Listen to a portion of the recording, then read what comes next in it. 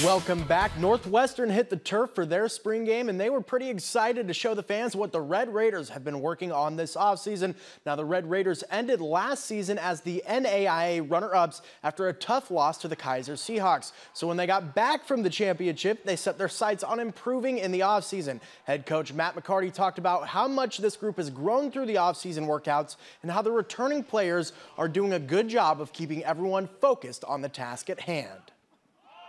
And our guys have done a really good job of just the consistent work that they've put in day in and day out, and that's really been our focus. We haven't tried to look too far ahead, and our guys have had a really good spring ball. You know, I think from one practice to the next, we've really grown throughout spring, and that's really the focus of the spring.